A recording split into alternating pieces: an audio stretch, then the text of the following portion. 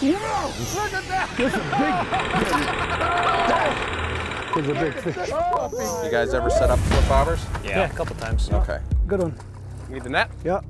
Nice, Jeff.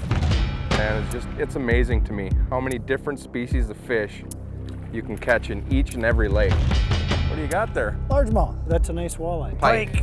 Oh, crappie. And the method, keep it simple, stupid.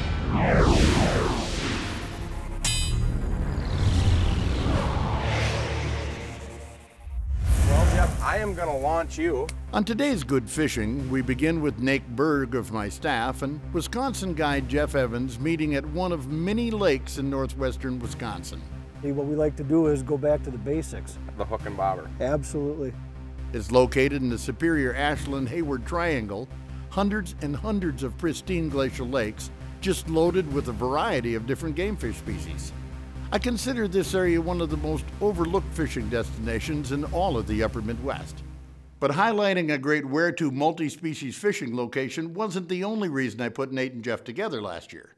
The challenge I set before them was to tackle a typical lake during the difficult summer period and demonstrate some simple techniques that anyone can use to catch lots of fish of different kinds in a very short period of time. Now, what's all in this lake, Jeff? We've basically got about everything Wisconsin has to offer here. We've got good panfish in here, largemouth bass, smallmouth bass. We've got walleyes, muskies, northern pike. This time of year, it's kind of what you want to do is get on a body of water that gives you a lot of options, because these fish have a lot of opportunities to eat right now. Yeah. We're in that transition of summer. All of the fry from the spring have basically hatched. All these fish have to do is really swim through the water with their mouth open and they're going to be full. So what we just need to do is find the bite that's going on. And we don't know right now if it's going to be smallmouth or panfish or walleyes. We're just going to start fishing. We're going to keep it simple, not get too complicated, and let the fish tell us what the bite's going to be today. Let's try to catch as many species as possible, because you know me. I like everything. You're on. I like everything.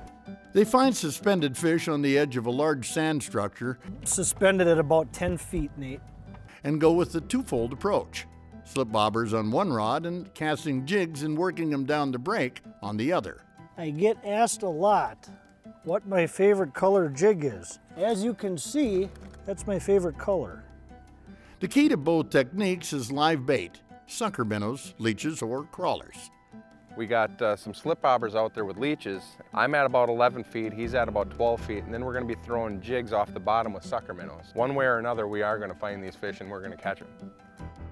Your bobber's going, you got a fish on there. There you go. Here we are. There's a better fish. See this one boil behind him? Yeah. How about I get that bobber in there?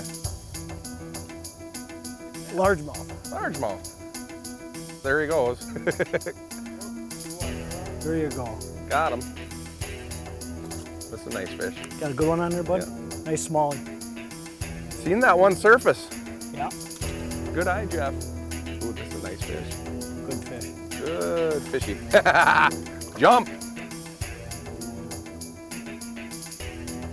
Yeah. There you go, good job. What was he, about 15? Something like that. Nice fish though, a lot of fun. Nice find here, Jeff. On this rig, it's just your basic slip bobber rig with a really big split shot on it. I like to have the crawler just kind of free fall, so you get about 1.5 feet, 2 feet of line. Then with your crawler, I'm using a number 6 long shank hook, and then I just weave the crawler on to cover up that whole hook. Just very, very simple, but very, very effective. I think we got one going here, bud. Sucker minnow. Yeah, I just cast it back up on that break. So now we've caught them on leeches, and now a sucker minnow. Another smallie. Net job, or? I think I can get this one. It's a nice fat fish, but nothing we can't handle. You know, and I guess this is just a testament to what we were talking about earlier, Nate. The bite is definitely on a lot of different stuff. Sucker minnows, worms, night crawlers, leeches. And the method, keep it simple, stupid. Keep it simple, stupid is right. I'll show you here what we got. It doesn't get any simpler than this. A plain lead head jig, a 16th ounce jig, and a sucker minnow was all we caught that fish on. There's a bite. All right, buddy. Show me what you're made of. Fish on. This one was on a crawler. Really? Yeah. Oh, nice smallie, Jeff. I'm coming. This water is so beautiful in here. It's so clear. Man, that's a nice tanker. That's a good one, bud. There's a good one. Nice, job. Jeff. Nice job. I don't care how I catch them, man, you know? And I think too many people get caught up in trying to catch them a certain way. There she goes. You got one? Well. See ya, buddy. Yeah, good one. You need the net? Yeah. Gonna need a little hand there. Hey! Thank you, Mr. Berg. How'd that work out? Well, and that was a more serious deal. That bobber went right down. And that was on the leech. Right in the lip. That's so much fun. So we're going night crawler to sucker minnow to leech, back to leech to sucker minnow to night crawler. I hope you're getting the gist here, folks. Keep changing it up, but keep it simple. Nice smallie. Continuing now in northwest Wisconsin, in an attempt to catch a variety of different fish species along the deep weed line, BWP staffer Nate Berg and pro guide Jeff Evans switched to a simple crawler harness rig. I'm getting bite already, Jeff. Just started and I got a bite already. We're out off of that point, dropping from 15 to 18 feet in those deep weeds. And if Mr. Berg would give me a chance to get my bait in the water. That's a pike. But, you know, we went from a stationary method of bobbers to starting to move, and look, we're getting bites. Flash, vibration, and the ability to vary the depth and speed of presentation with a juicy night crawler is always a great bet in summer. Where there's pike, there's walleyes. What's happening today is kind of a classic midsummer, what we've been talking about. We had a nice morning bite. We get in a spot and then it was bang, bang, bang as quick as you could get the bobbers in the water.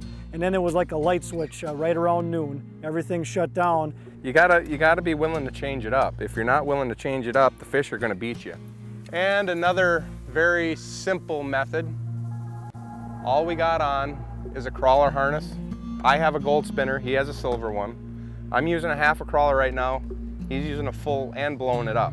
What we're doing is we're following every contour of this weed line. And what this allows us to do is get these baits right on top of those fish. But it is a simple method. It truly is. You feel a bite, you drop back and you set the hook. Fish on. Came through quite a pot of fish there and I got a fish on. Double. You got a pretty nice pike there. Look at that. Well, that's an interesting double. One technique, two species. Look at all the fish right here. This is loaded with fish. That's walleyes. Fish on. The way we're fishing here with these crawler harnesses is definitely a find 'em method. I mean, we're finding active fish. And anywhere you go, that's a nice walleye. And here we are again on our weed line. Man, it's amazing to me how many different species of fish you can catch in each and every lake. The key to maximizing multi-species summer opportunities is not getting stuck on one spot or one technique for that matter. Keep moving to find active fish and, like these guys said earlier, experimenting to find out what the fish want. That's called pattern fishing. Off deep woods dry to the touch. And during the heat of summer, strategic spots along structure, thick weed edges, and a stationary presentation with live bait is always tough to beat. Be a big old boy. I think we're gonna need the net. Okay, well, you take your time with him. I'll get the net. Actually, Nate, I can probably get this guy. You sure? Yeah. What do you got there? Largemouth. Nice fat fish. Not a bad way to start this spot off. We just moved into a weed spot where the wind kind of picked up a little bit. I got another one of them nice bluegills, Jeff. Nate's got another nice bluegill on. And these weed beds are just, I mean, it's like an aquarium down there. We've seen bluegills, walleyes, largemouth, smallmouth, pike. Nice big bluegill. Look at that one, Jeff. Oh yeah. These lakes really are diverse, aren't they? Yeah, you have so many different species that you can target. And... You have got one heck of a lake here. All right, Nate, there goes my bobber. I'm gonna set the hook. Fish on. There's a good one. Nice bass. That's a real good one.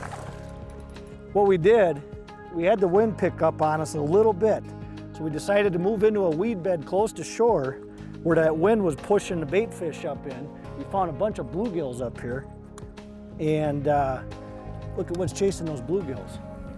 That's your second bite in what, 5 minutes? Yeah. I mean, obviously. And that's second beautiful bass. There, I'm down. There goes Nate. This is crazy how many that are here. Got him. There you go, Nate. Get him up out of those weeds, buddy. That's a nice fish. This is a good fish, Jeff. He's got me down in the weeds. He gets down in the weeds. Even with these light rods, you got to keep the pressure on him. Keep that rod bent. You got to keep him hooked. Oh, it's a dandy. This is what we talked about catching moving into this spot. Look at that. Jeff! Excellent. Excellent. Look at that. Nice job, Nate. That's a beauty. Look at that. Walleyes, smallmouth, largemouth, big bluegills, pike. But again, though, Nate, our objective was to catch fish. Exactly. It wasn't we're going to do walleyes. It wasn't we're going to do smallmouth or largemouth or pike. It was we're going to go out and catch fish. And we've caught several different species. I think the reason we're doing so well is at this time of year, you have to keep an open mind. Absolutely. If you go out just stuck on, I'm going to walleye fish, I'm going to smallmouth fish, I mean, you may get a few fish or you may get flurries this time of year, but as we've seen, if you're willing to change up, you're going to put more fish in the boat. Not a bad way to spend a hot summer day, huh, Mr. Berg? What a great day. What a great day.